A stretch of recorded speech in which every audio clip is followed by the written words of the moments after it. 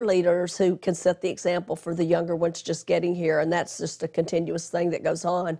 But they see the proof, and those girls are, encouraging the other Yeah. girls, if God did this for me, he can do this for you, and he's no respecter of persons. And we just keep saying the same things over and over, and faith comes by hearing, and That's hearing right. by the word, That's and pretty right. soon they start believing it. Yeah, if you hear something often enough, and especially if you begin to say it yourself, Right. then you really start to believe it. Well, Nancy, I know there's been just thousands of success stories come out of this place.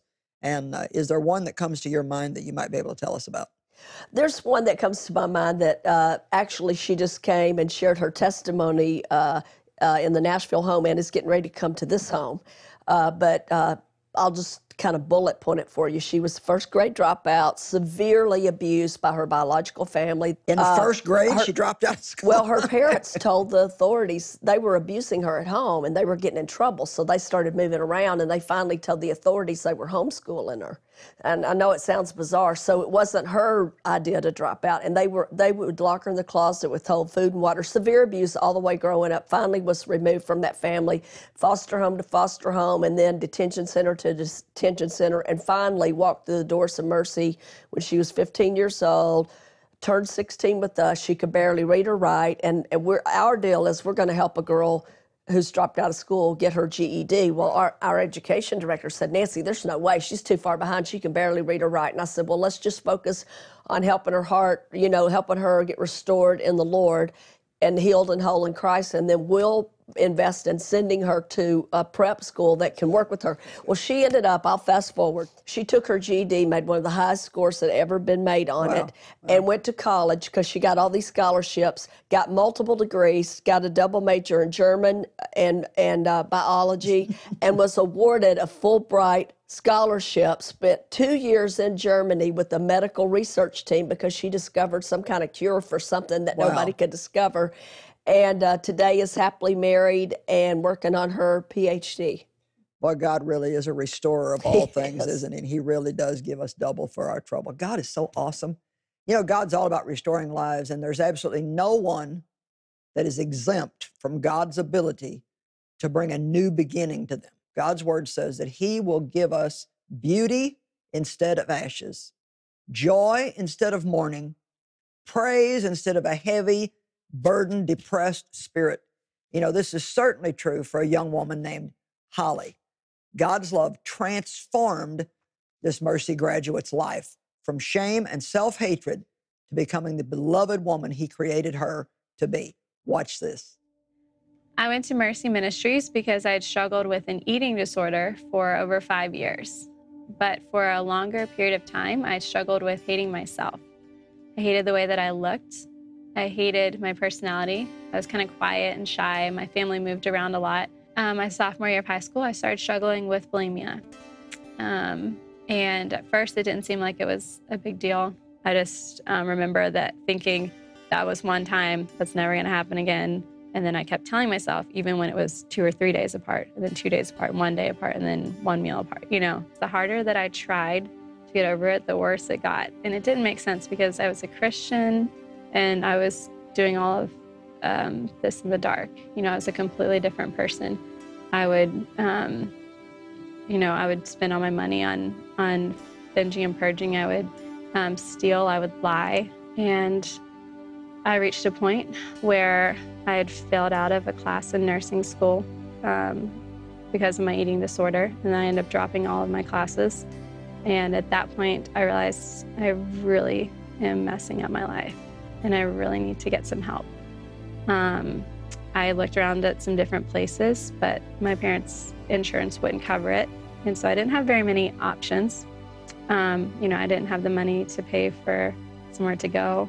And so a pastor back home told me about Mercy. Mercy was the only program that really focused on Jesus being the transforming power in my life. And growing up as a Christian, I know that this is a spiritual battle. Like, I knew that that was it. And I had people say, if you just try to change this about yourself, if you just try to change this, even Christian counselors, or honestly, like some of the different sources I encountered, which were phenomenal, but just led me in a path that didn't include the Holy Spirit and the work of Jesus to transform my mind and my heart. because of my experience at Mercy and um, my realization that freedom is possible, I do want to share with others and other women that they can have the same hope, that it's never too late to start somewhere new. Well, Holly is right here with Nancy and me. Well, Holly, so far we've just heard about awful problems that you had, but I know that you've had a lot of restoration in your life. So tell me, how did being at Mercy Ministries help you? Right. Well, Mercy Ministries really helped me to gain my trust back again in God. Before Mercy, I really struggled with just understanding that God loved me, that He cared about me as an individual, and that He cared about the things that were going on in my life. And I actually had a really neat experience. It was pretty soon after I arrived at Mercy. One night I was just crying and I was just really mad at God and really mad for, I felt like He just wasn't with me for a lot of the things that I'd been through in my life. And I felt like He was distant. And so I will never forget in this moment knowing that the presence of Jesus was next to me and that He was crying even more than I was about the things that I was going through. And so from that moment, just understanding that God really did care about me, that He really did loved me, or had really loved me. And that really set me up for just being able to receive His love and receive the love from others, including the staff at Mercy. That's so great. Yeah. And you know, the thing that we want everybody to realize today is the same thing that God did for you, He wants to do for everybody that's hurting. Do you believe that any person with those kinds of problems or any kind of problem in their life can have the same restoration that you did? Absolutely. Yeah. I believe that Jesus died so that we could be free. And for a long time I had just thought that I just had to live here on earth and kind of just make it. And one day when I got to heaven, you know, I would have freedom there. Yeah. But when I came to Mercy, it was awesome because I started to realize that Jesus died so that we could be free here on earth too. Yes, exactly. I think so many people think, well, you know, I'm going to be a Christian, so someday when I die, I can go to heaven. But eternal life begins the moment that we receive God. Right. And that word life means life as God has it. It's Zoe life. So He doesn't want us to even have life like ordinary life like we're used to, but I mean this amazing, wonderful, awesome, fruitful life. So tell me, now that you've had this great change in your life, how is God's purpose for your life now working out? What are you doing in your life now?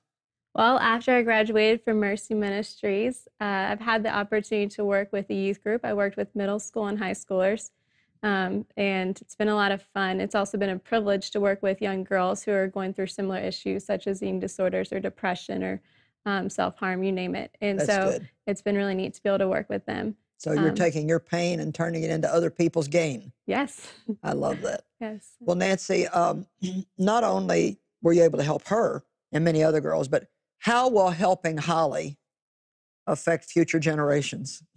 Well, you know, first of all, you know, Holly has the revelation that the curse is broken in Christ. So once she receives Christ, you know, for her children and her children's children. But we teach the girls that also, as you go out and share your story, that applies as well to your spiritual children.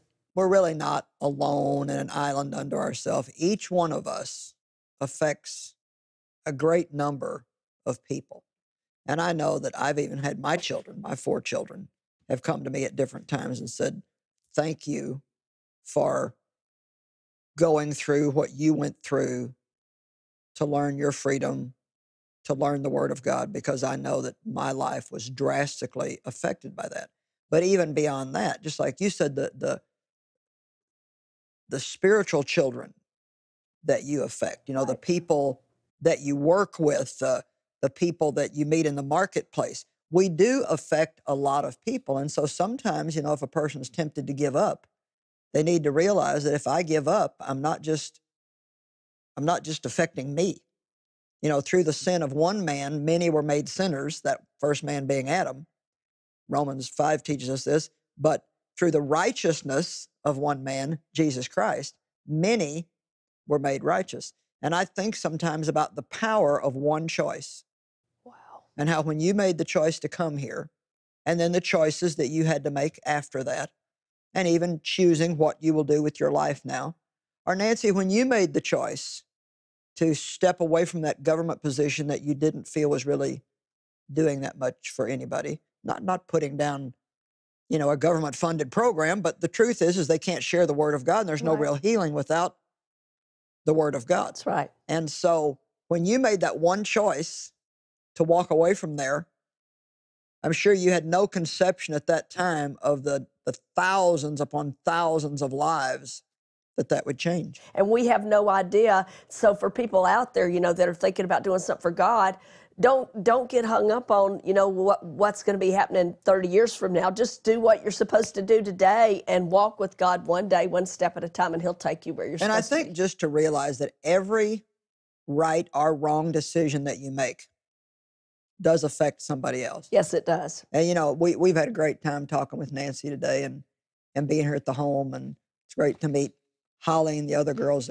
that we got to meet. But I want to make sure that you're not just sitting there watching about all these great things in somebody else's life, because I know that many of you are hurting too. I know that. I know that you turned the program on because you need a word of encouragement. So this is what it is for today. Always remember that every decision you make, right or wrong, does affect a lot of people.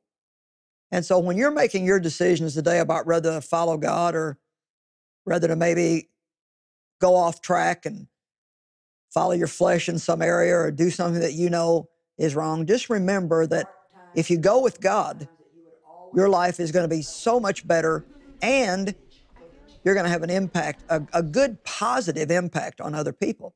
You know, I count it a great privilege that Joyce Meyer Ministries is partnering with Mercy Ministries to see lives transformed. And if into our glimpse of Mercy Ministries today, your heart has been touched to see more lives unlocked by God's powerful love, then I want to encourage you to be a part of the solution through prayer and financial support. We would love to hear from you by phone or through our website. We want to continue to not only help Nancy, but many other people that are ministering to people like her. Not only do we do things ourselves, but we partner with other ministries that are helping people. I felt like what God put on my heart a long time ago is there's a lot of people that are ministering to people that really need help, but they don't have any means of getting the support that they need. Well, thankfully, God's put me in a position where I can reach out and help millions of you, and then you can say, gee, I'm so grateful for the help that I've received, and our natural response to that should be to want to help somebody else.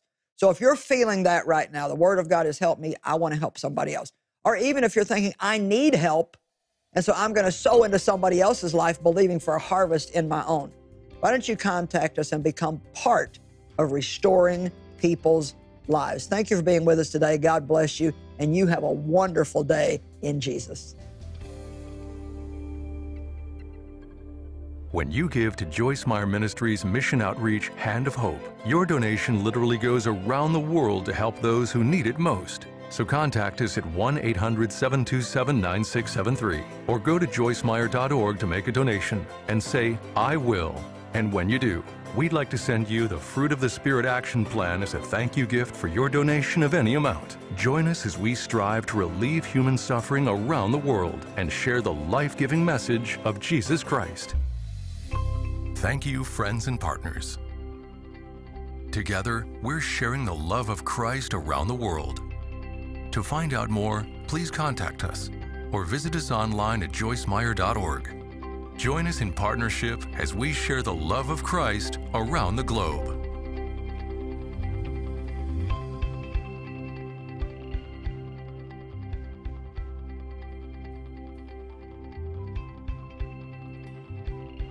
The proceeding was paid for by the friends and partners of Joyce Meyer Ministries.